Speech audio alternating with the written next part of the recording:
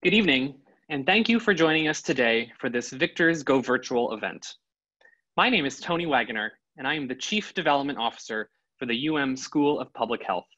Until recently, I was a gift officer at the Gerald R. Ford School of Public Policy at the University of Michigan. The purpose of our conversation today is to discuss the role of the School of Public Health in providing expertise to the state of Michigan, the university, and many other organizations throughout the coronavirus pandemic. During the next hour, we will hear from Dean Du Bois-Bowman and other faculty leaders from Michigan Public Health. Before I introduce one of our special guests, I have some housekeeping items for our event this evening. Live captioning is available during today's program. To view captions, please click on Closed Caption at the bottom right of your screen and then choose Show Subtitle. To use the Q&A feature, please type your question in the Q&A window at any time during the event. To begin our time together, it is my great pleasure to introduce Nicole Rubin. Nicole is a 1995 graduate of the UM School of Public Health with a Master of Health Services Administration degree. Nicole has dedicated her career to making an impact on the health and well-being of humankind as a leader in the nonprofit and healthcare sectors.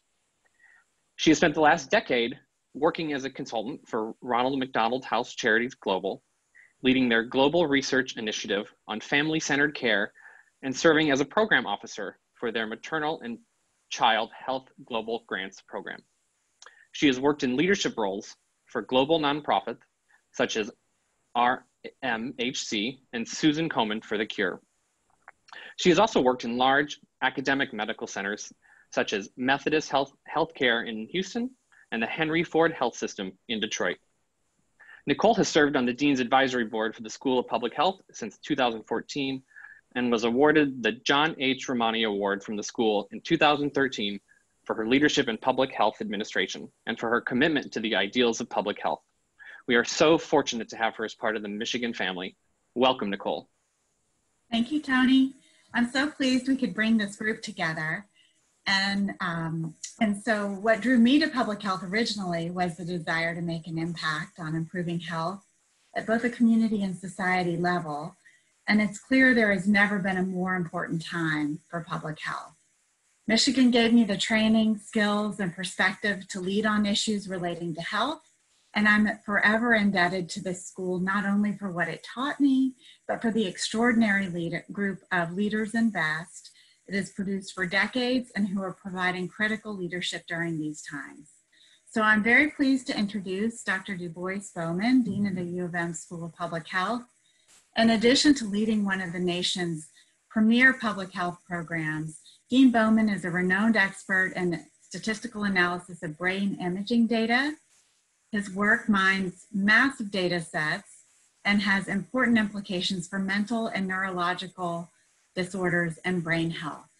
Prior to joining U of M School of Public Health, Dr. Bowman served as chair of the Department of Biostatistics and Faculty Leadership at the Columbia University Mailman School of Public Health and Emory University, and was founding director of Emory Center for Biomedical Imaging Statistics.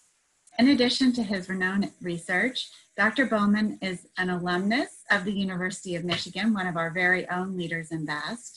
He's a fellow of the American Statistical Association, a sought-out advisor for research on diversity and inclusion, and most recently served a primary role in advising the state and the University of Michigan in shaping its COVID-19 pandemic response.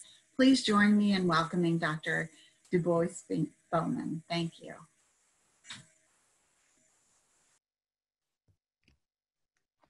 Thank you so much, Tony, and thank you, Nicole, for your gracious introduction and also for being a tremendous supporter of the school and the University of Michigan. It's my pleasure to be with all of you tonight.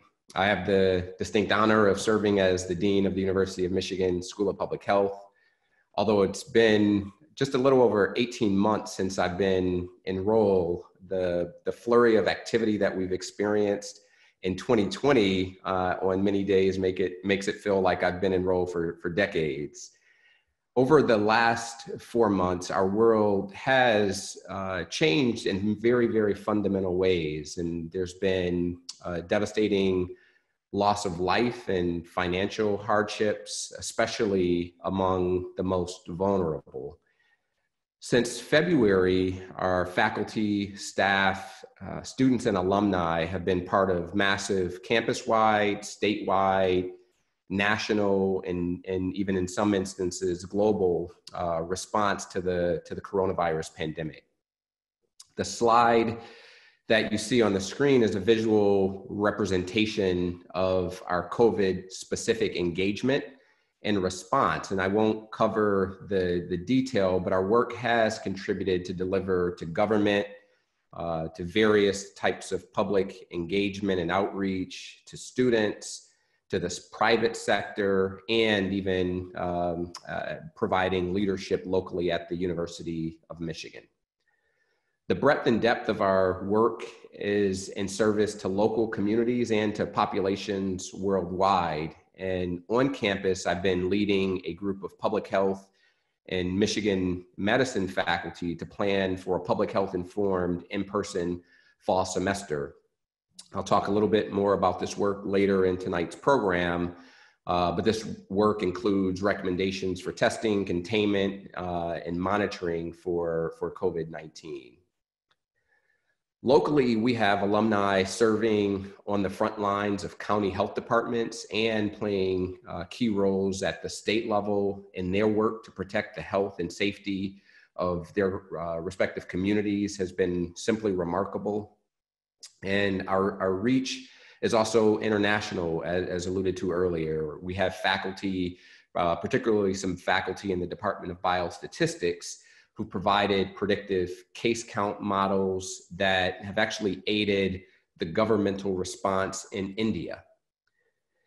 However expansive our efforts, we still remain in the midst of a very, very challenging public health crisis. And it's evident that COVID-19 has also intersected with deeply invasive systematic racism, giving rise to broad health inequities. And COVID-19 has disproportionately affected Black and brown lives, while our nation also simultaneously mourns devastating losses of George Floyd, Breonna Taylor, Ahmaud Arbery, Tony McDade, Rayshard Brooks, and others.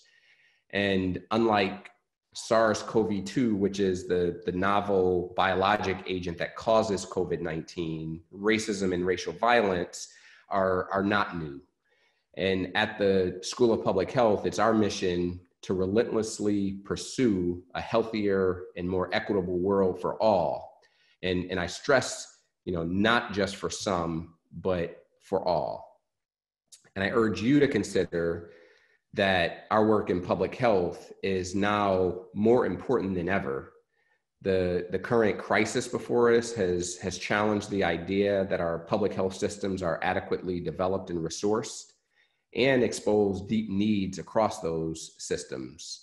And although challenging, it's our responsibility and privilege at the School of Public Health to continually prevent the health challenges that we can predict, as well as to prepare for those that we cannot. And the way to do this is that we must invest in really foundational strength, which will then allow for agility as we confront future health inequity issues. And so what this means is we have to train more future public health leaders to meet the dynamic and shifting landscape of health and equity. We must fund innovative research that focuses on prevention and preparedness to help our healthcare system avoid costly treatments and response downstream. And most importantly, we must translate our evidence-based work into real-time interventions and service to populations worldwide. And again, especially with the focus on the most vulnerable among us. Our actions as scientific researchers and advocates alone will not alleviate the broad effects of this pandemic or any future public health crisis. We need support from government, from nonprofit and community organizations, and the private sector. We also need support from the general public, and that's from me, from you, our respective families and friends and colleagues.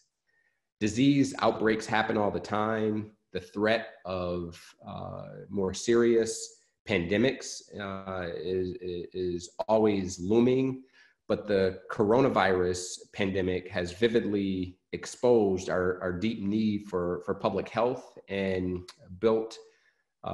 that's built on a robust infrastructure of research, practice, teaching, and communication to ensure our preparedness. We need for public health to be at its best so that the next pandemic is less severe, even I would say subsequent waves of this pandemic, and so that the health disparities that we live with every day become a thing of the past sooner rather than later. And it's with this last point that I'd like to introduce you to three really world-class Michigan public health faculty. Since early March, a team of 9 interdisciplinary faculty from the School of Public Health has been working closely with public health officials and policymakers to provide public health modeling, guidance, and expertise to help state leaders make informed decisions.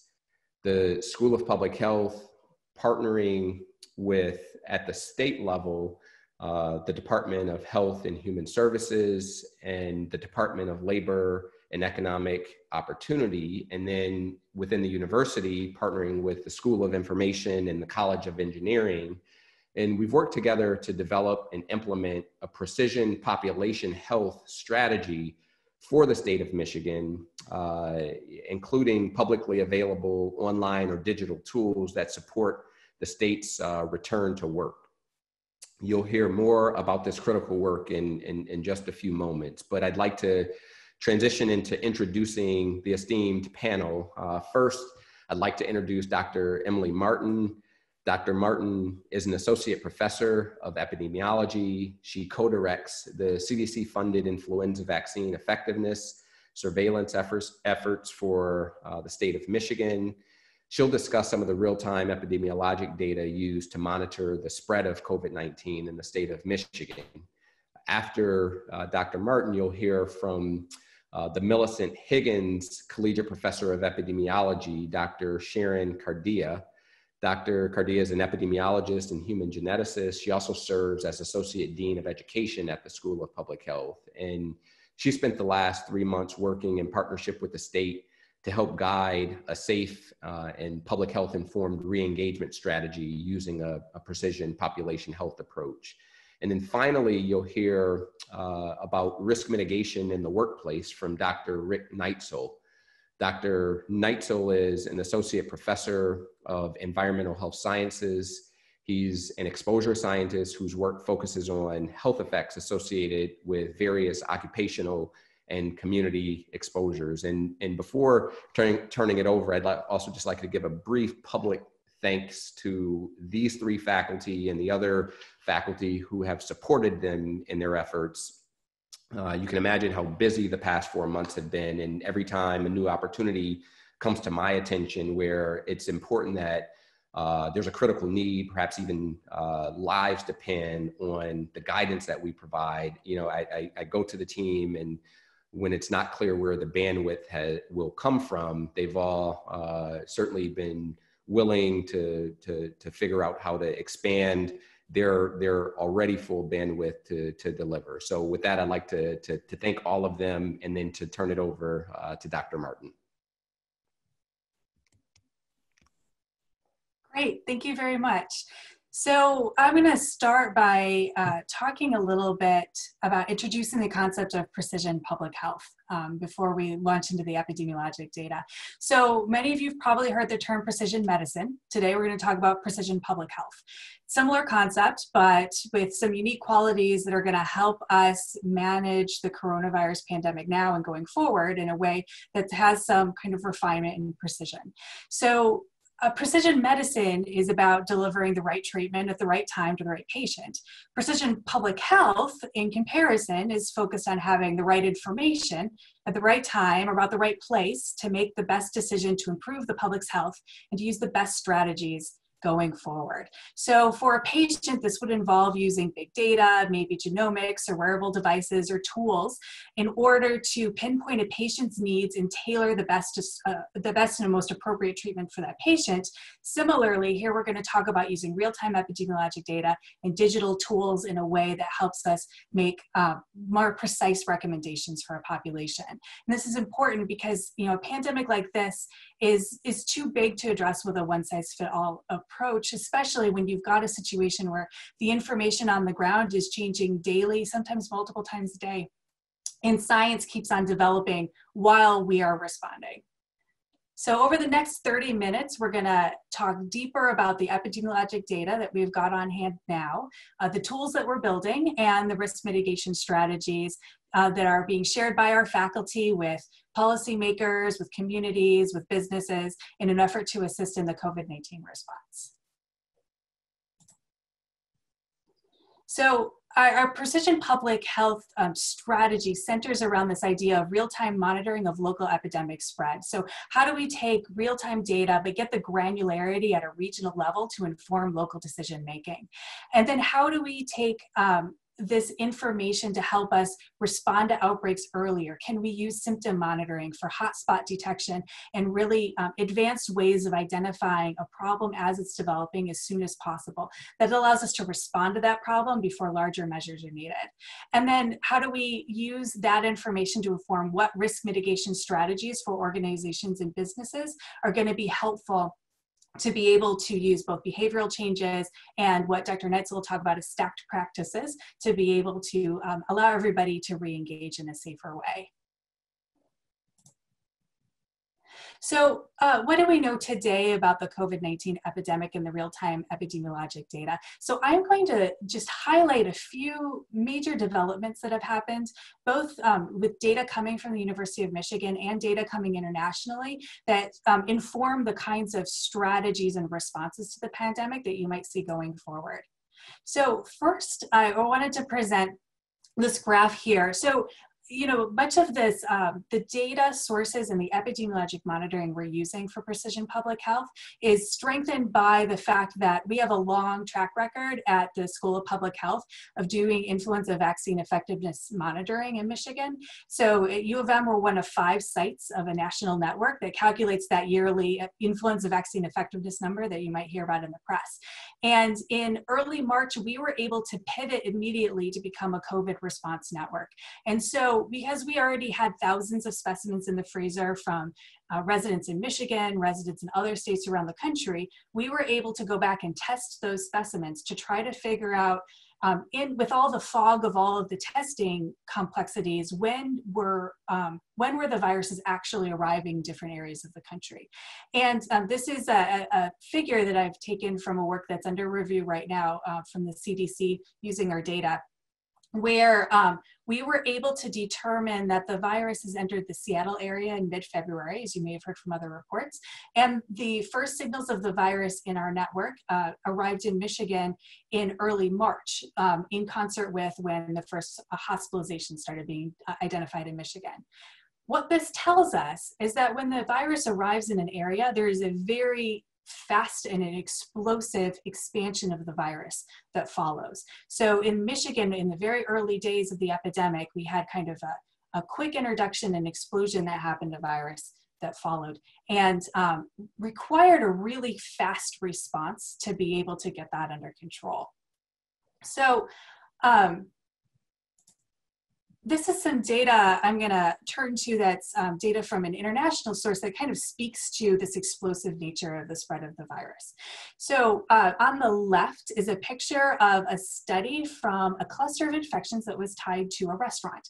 And the bubble with the yellow highlighting in it, that was the patient that came into the restaurant with the infection. And the other red circles are the other patrons that got infected. As you can see, that one person leads to a lot of other infections. On the right, you can see an outbreak that happened in a workplace. So the blue seats are where everybody that subsequently became infected was sitting in the workplace. So as you can see, an incredible amount of spread can happen in a very short amount of time. However, when I look at these figures, I also see a reason for optimism, and I also see a role for prevention when I see this, using public health, using the right data and the right kind of public health informed strategies. If you look on the left side, not everybody got infected. In fact, the airflow in the restaurant actually seems to have determined who is at higher or lower risk of infection. So that's information that we can use. On the right-hand side with the blue dots, you see that all the infections are on one side of the workplace, but there are very few infections on the other side where there are walls and barriers and ways to kind of block the travel of the droplet to the other side. So it's not traveling that far in terms of geographic distance. So this speaks to the fact that there are strategies that can help us re-engage in our workplaces in a safer way, which is something that Dr. Neitzel will speak more about. So what kind of challenges are we looking at as we're looking to go forward with the virus? So many of the cases of COVID-19 are mild or asymptomatic. It's, you know, a year ago, it wasn't uncommon for people to have a mild illness and go into work or school or a public place. And so now we have to rethink about what we do when we have symptoms because we know that many people with COVID could be mild and could transmit to somebody else. We also know that pre-symptomatic transmission is likely. So this couple of days before you start to feel symptoms, you may actually be infectious then. And so that's another important thing to pay attention to. And we know that this is a kind of a rapidly spreading pathogen once it takes off. And so this speaks to the importance of using public health strategies and some very kind of old school traditional public health strategies. Things like social distancing, contact tracing, quarantine, wearing masks, strategies that have been around for hundreds of years in public health.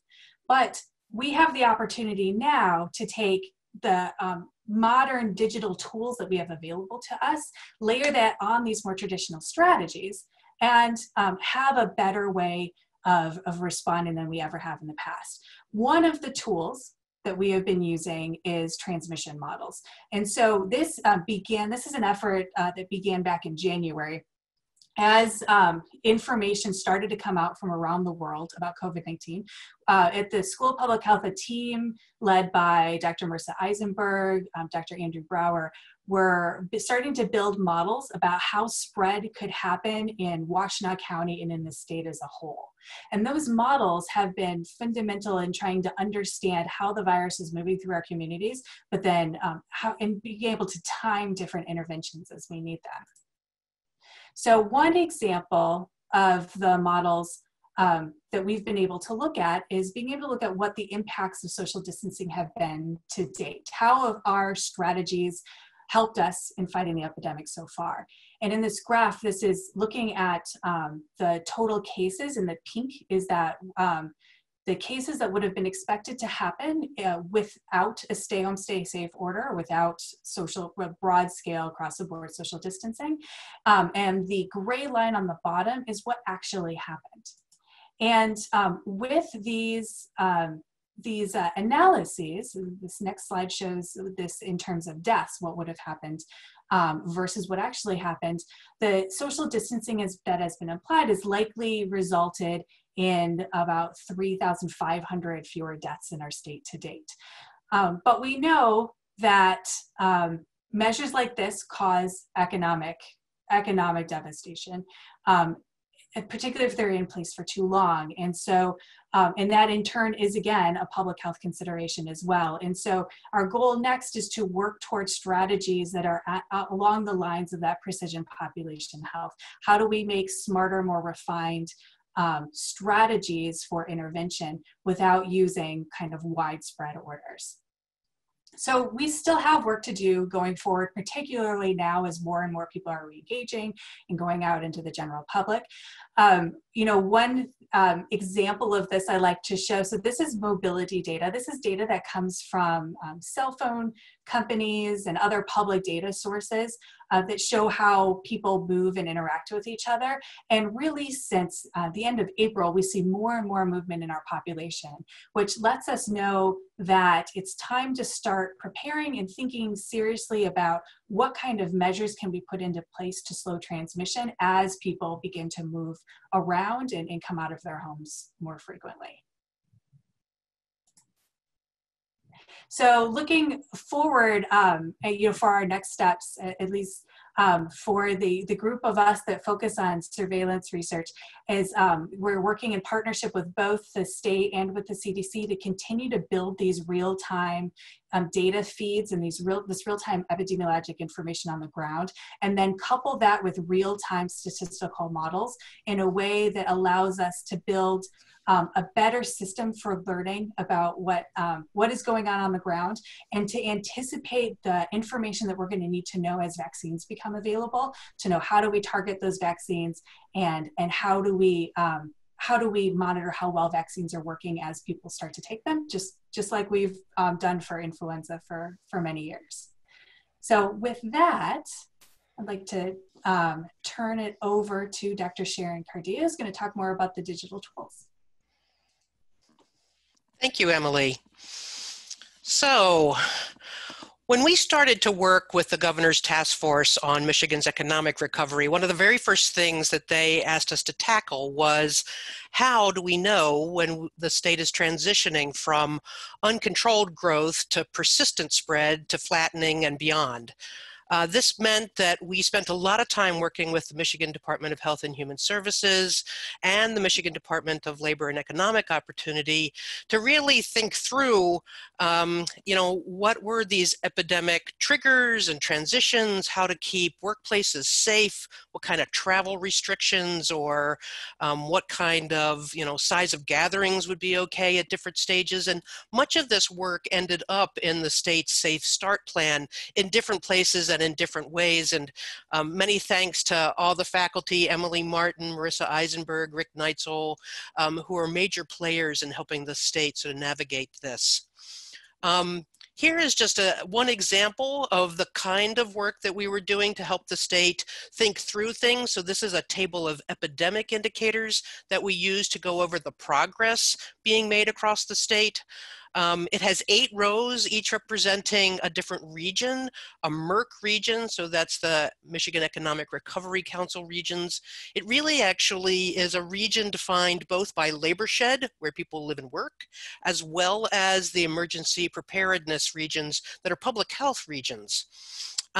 Each column is an indicator, and those indicators are used to look at both things like case density. So we have absolute cases per million, weekly trends in cases, and then whether or not there's been a case surge, something that sort of indicates there might be an outbreak. There's also an important look at weekly trends in deaths. That's one of the lagging indicators of an epidemic, but it's an important one to continue to look at because it might mean something about healthcare system overwhelm. But then we also want to pay attention to the test results, the percent of tests that are positive, or the trend in those positive tests, and clearly also the number of tests that are being done. And these are mostly in a per million so that we can equalize across all regions, even those that are semi-small or those that are quite large in their population. The colors represented here map onto the colors of the Safe Start plan. And if you look at them across at each region, you'll notice there's multiple colors represented. This is not an easy thing to determine what state a particular region is in. Is it in medium risk, high risk? Is it flattening or improving? And so this always becomes one of the key decision points. If you've got good data, you can make good inferences. So one of the most significant things that I think we did for the state was convince our colleagues at the Department of Health and Human Services and Labor and Economic Opportunity that the alignment between preparedness regions and labor sheds would allow the state to open up different regions at different times. No other state really had this kind of ability or mindset. And we could do that if two things would happen that really met with precision health, I'll call it strategies. One is if we could pull together data in a real time, make it visual so many people could look at it in the decision-making process, and then give basically that framework in such a way that those decisions could be made and executed to really sort of save lives or to improve, for instance, economic life within different regions. These 8 regions represent a pretty unique and important way in which the state can open up or close down specifically without having to close down the whole state, for instance.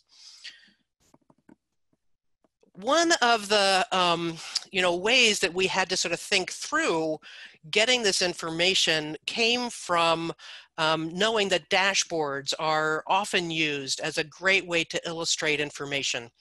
So we thought through the details, contacted our School of Information colleagues, and then decided on basically 2 dashboards. One that is public, that anybody could see, because you want employers or you want everyday people to be able to see these indicators, but then also local public health and state public health officials to be able to actually get even finer grained information about what was happening within their regions.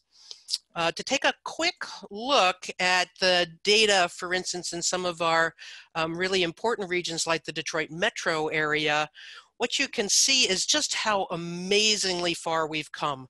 So just in 8 weeks, going from a very high risk of over 200 cases per million per day, so this is daily cases, down now into the medium risk, and we really think that they're approaching the low risk profile for that daily case indicator, which is just an amazing trajectory, and I think real testimony to the way that the state has been using the stay at home, stay safe plans. Grand Rapids has a bit of a different trajectory.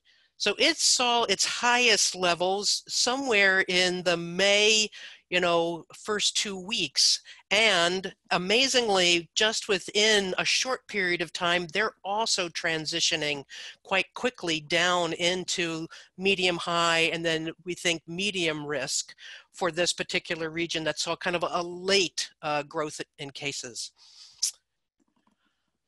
While getting nearly real-time data on confirmed cases is kind of the backbone of the current dashboard, we knew that it was going to be essential to try to get even a little bit more ahead of that as things opened up and people went back to work.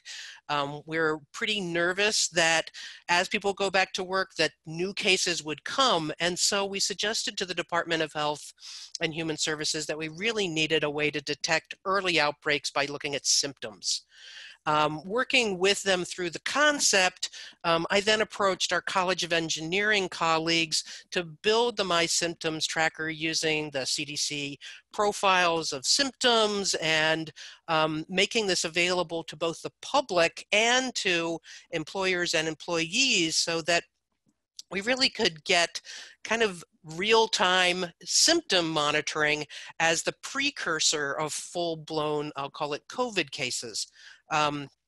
We think that this gives us about a 5 or 6 day lead in front of somebody typically getting sick enough that they want to test.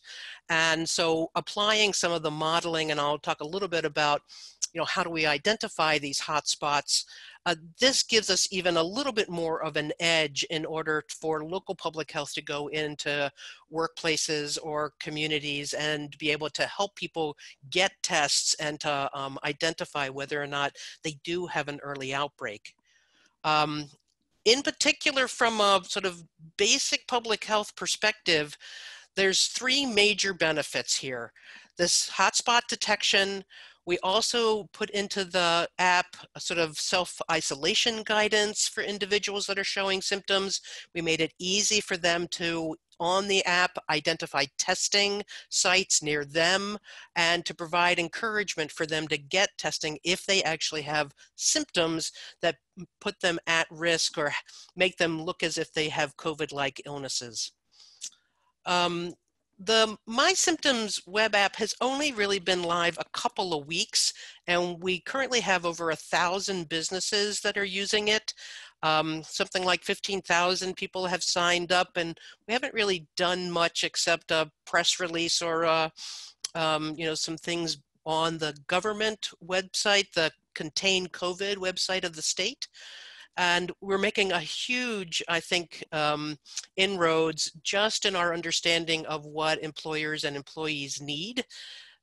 This does fulfill the executive order for health screening for employees and employers, and it also lets employees know that they are at risk and what they should do. To sort of take you to the next phase of this, as the new symptom data is coming in and we're able to see who is at risk, we're going to use some mapping that has been developed by one of our faculty members, John Zellner. Here is just a little snapshot. He builds hexagonal geographical maps. This allows us to see case density. We'll use the same thing for symptoms that show people that have COVID-like illness. And we can scale it at different sizes. So I believe this is 25-kilometer sided hexagons, and you can go to 10-kilometer, and you can go to 1 kilometer. So we'll put on the public side sort of county level, but then on the public health professional or official side, we'll let them drill down to much finer grain so that they actually have more information so they can go into workplaces or communities and help people that seem to have a flare-up of these symptoms. We're doing a lot of work, sort of, I'll call it all at once. So I have a pretty big next step slide that's kind of our wish list of things, adding this hotspot detection for local public health, adding a better employer portal so that they can see the results of the data that's coming in from their employees in a very usable way, doing the county level symptom monitoring addition to the dashboard, adding some forecast modeling. So some of the things that Emily Martin showed that Marissa Eisenberg had done, we're hoping to make that public. We also are starting to work on using some of the data on cases to identify communities hardest hit, understanding where the health disparities come from and how to actually assist them if a second wave happens. And then clearly there's a need for a systematic alerting of public health officials, and we've done a little bit of that for trends, and we also want to do that for early detection. On the My Symptoms web app, we're doing a different kind of work where we're thinking through things like how do we make this available to community service organizations or agencies, finding other ways to give back to employers and employees, and then translating into different languages for Michigan citizens. And so now I'm going to hand it off to Dr. Neitzel. Thank you so much, Sharon. So I'll be spending the next few minutes discussing the opportunity that was presented to us to better understand and identify ways to mitigate risk in workplaces in Michigan. And so early on in the pandemic, we were tasked basically with coming up with an objective method to evaluate what risk might be present in different workplaces across our very economically diverse state. And so we came up with a basically grouping of 3 different factors: the interactions between workers and other workers or the public, the characteristics of workplaces where people are employed, and also very importantly, some characteristics about the workers themselves. And so you can see here, we have highlighted in orange circles the different factors within each of these groupings. So again, interactions with the general public, physical contact between coworkers, the sharing of tools or machinery, workplace characteristics like required travel, density of workers, whether the work is indoor or outdoor, the airflow in buildings, the availability of sanitation facilities. So those top 8 circles that I've just gone through are things that we can potentially modify through risk mitigation practices. We have to acknowledge that workers themselves have underlying risk factors, and you can see a few of them listed here. We can't directly influence those, but we absolutely have to be aware of them. So again, we had this opportunity to develop an objective rating system to evaluate these 8 worker interaction and workplace characteristics. And so starting from scratch, we developed this objective system, which allows us basically to classify workplaces on each of these factors as being high risk or medium risk or low risk or minimal risk.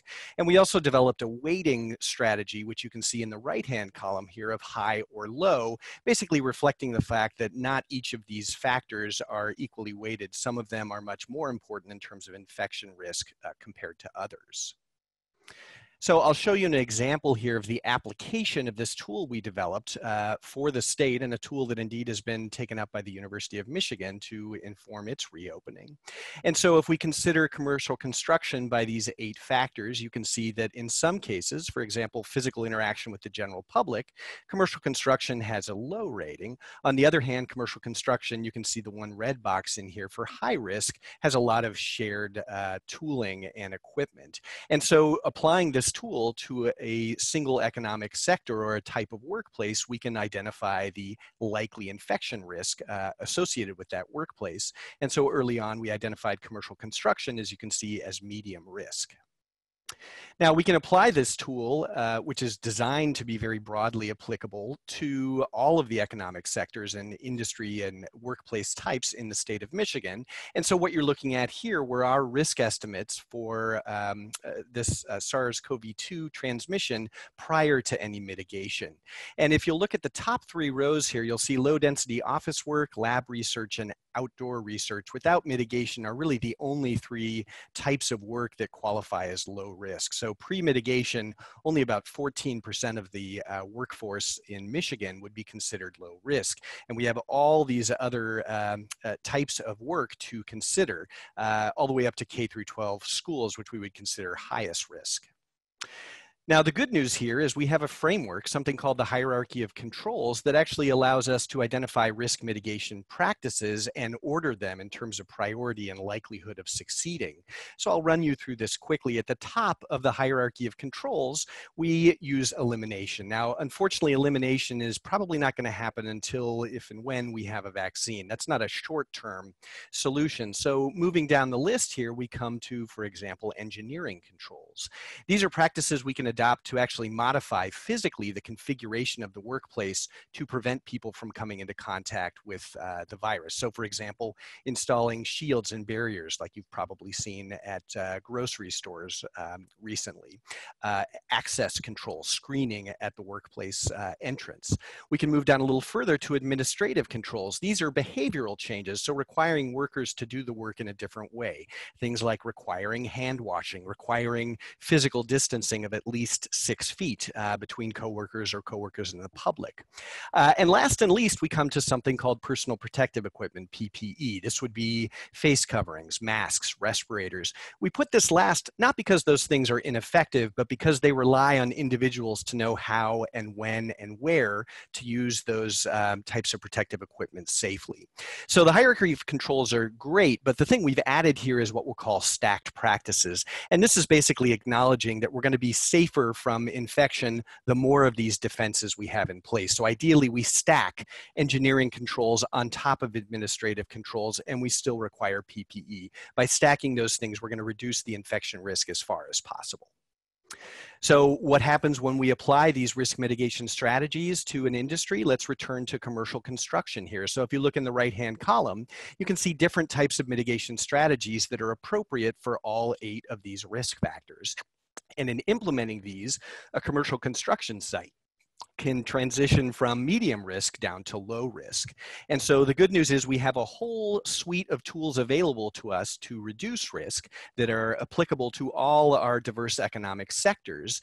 And again, the good news here is after mitigation, assuming companies do the right thing and follow mitigation plans, we believe that we've moved about 80% of the Michigan workforce into the low risk group. I will say I've had an opportunity to work directly with the state government, but I've also had an opportunity to review over a dozen economic sector specific reopening plans that laid out all of the strategies and tactics that would be used. And I've been quite impressed with those. So again, the good news is post mitigation, we are able to move the vast majority of the workforce into a low risk environment, not no risk, but low risk.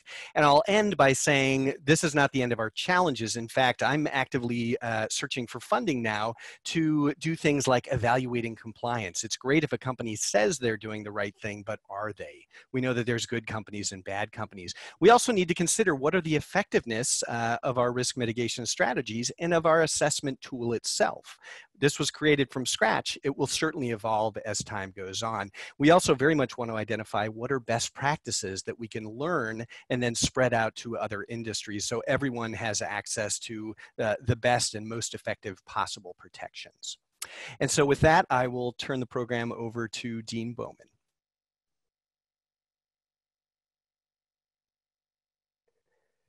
Terrific. Thank you, Rick. Okay, terrific.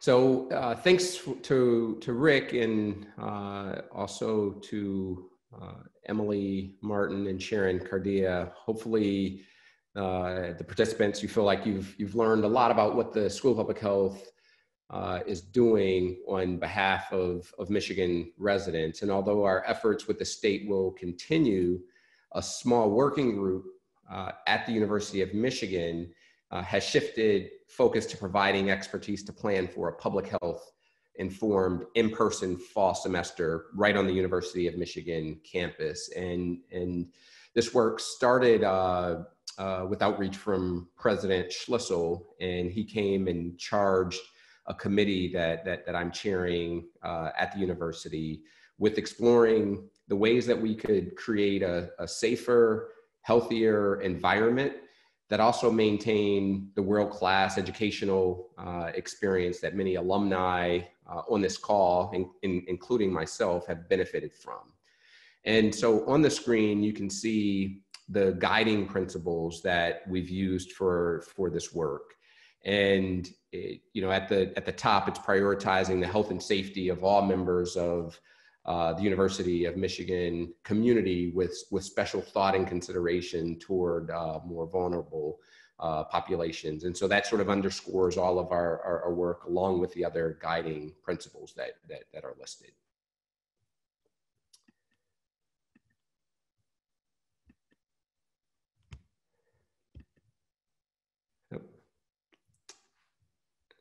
Sorry, it looks like I advanced too quickly.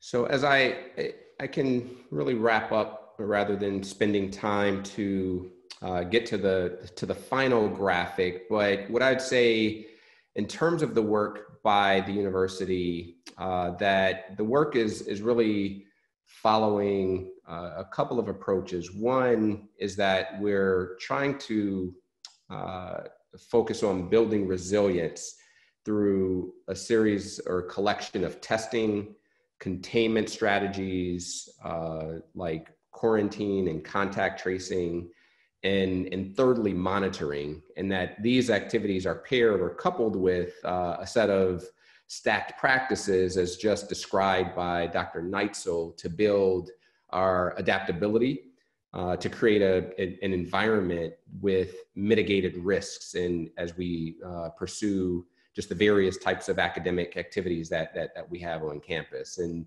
the university leadership is considering a set of recommendations from our committee. and we'll be staying tuned to determine how we'll move forward in the fall. But what I would like to communicate to you, and we'll be happy to answer some questions that have started to come in at an appropriate level of detail for now, but I will assure you, being steeped in this work, that we are taking every effort available in using the breadth of expertise available at the university to not only really arrive at a decision for what we will do in the fall, but how we'll do so, and ensuring in an ongoing way that we have all of the measures in place that are most protective and that mitigate risk across the institution. So with that, I'll conclude. We have a few moments left to be able to take some questions. So I will take a look at some questions and then try to point out the appropriate panelists to answer the questions. So the first question, has the University of Michigan at least tentatively decided to reopen in the fall? If so, what kinds of mitigation measures will need to be imposed in order to ensure a successful reopening? And we've alluded to some of those. At this point, again, no official decision has been made. I am sort of cautiously optimistic about the prospects for opening in the fall, but I imagine in the coming weeks, probably next couple of weeks, that an official decision will be made. But again, not only the decision, but with an understanding of a range of strategies that we'll take to reduce risk across the university. Another question, compared to the time necessary to promulgate effective treatments and/or a vaccine, how soon are we likely to be able to achieve herd immunity for COVID-19? Dr. Martin, do you want to take that question? Sure. It's going to be a while, unfortunately. With a virus with an R naught or an effective R, which is what we call how fast this spreads, a virus that spreads this quickly, the herd immunity threshold is probably in the neighborhood of 60 to 80%. And so a lot of people have to be affected before that to happen. Now, with a virus like flu or rhinovirus or even the other coronaviruses that we see every year, we don't worry about that as much. But with a virus that has this level of mortality associated with it, we worry about that level of herd immunity that's required quite a bit. And so what I think most of us can expect to see at least some level of mitigation practices that stay in place until we have either a quick treatment or a vaccine. Thank you. Dr. Martin, another one for you. Compared to surrounding states, Michigan had a worse experience. Do you know why? Was it delay in at-home orders? And what I would like to do is extend the question. I'll take the liberty of doing that and talking not only about how the state of Michigan was impacted early relative to surrounding states, but what the experience has also been by way of some of the intervention measures that have been taken by the governor. So Michigan was hit hard and hit early. There's a lot of different theories about why Michigan was hit as hard as it was. One of them might be just the interconnectedness of Michigan, the Detroit area. We don't think of I think other people around the country don't think of us as like an LA or a Seattle or a New York, but we actually are very interconnected in this region. And so that might have contributed to us getting hit early. Unfortunately, with this pandemic, getting hit early meant that we got hit when there was very little testing available, very little contact tracing on the ground in place, like very little ability to use our tools. And so that meant using, stay-at-home orders and social distancing as quickly as possible to prevent the hospitals from getting overloaded. So we used those, I think, as quickly as it made sense to. And they've stayed in place for longer than other states. And interestingly, if you see the last couple of days of data, last week of data, we've started to see a lot of rises in neighboring states and other states around the country. And Michigan continues to go down, which I think speaks to the responsiveness of our population in Michigan, and the responsiveness of our residents in doing those hard mitigation strategies to try to get the virus back down. So. Terrific. Dr. Cardia, will the app developed for the state be used by the university and the student population? So right now we're looking actually at a smart app for the university. The My Symptoms app, we've had actually universities from across the country ask us to demo it, and so I actually think it might be used at some other universities, both in Michigan and across the country. But I think actually if we're going to go back to school in person, we probably need something that has more than what is just symptoms in order for us to keep track of things like who's tested, or being able to give kind of real-time information to people. So it had been my hope that we would use it. We'll use elements of it, but we won't use, I think, the My Symptoms app at the U of M. There's another question asking, is there any work being done or planned to address mental health impact on return to work efforts? And what I'll say is this has been a central component to discussions and planning efforts at the university. The university, even prior to the pandemic, has done, in my view, an excellent job of bolstering its mental health resources and capacity, having in many cases not only central resources at the university, but embedded counselors within the schools and colleges. And so I think that will serve as a wonderful foundation, but will be further sort of amplified to meet the anticipated demand that we'll see in the fall semester and beyond. And in addition, what I'll say is something that started actually in the winter 2020 semester, that additional services were put in place for the relatively small number of students who did test positive or were exposed to people who did test positive. And so there was this wonderful support system and structure set up around them, students who, let's say, had to quarantine with some wellness checks and food delivery and other things like that. So we are thinking about mental health and sort of complementary services for campus.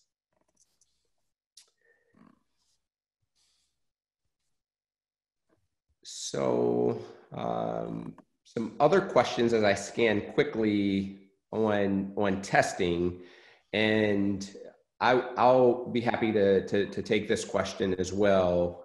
The testing strategy, we won't be able to say any details about the testing strategy because it's still under consideration by university leadership, but just to describe broadly elements of sort of a robust testing strategy.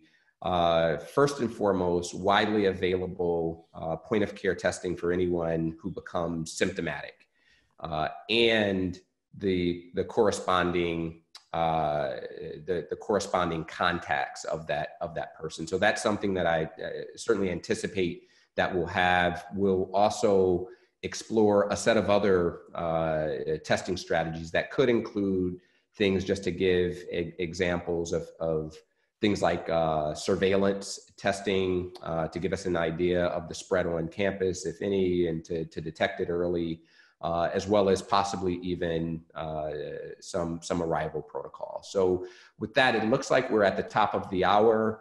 Would like to thank you again for joining us. Hopefully the session was informative for you, and we really appreciate all of the work that you do and the support that you have and continue to provide for the University of Michigan. So thank you and good night.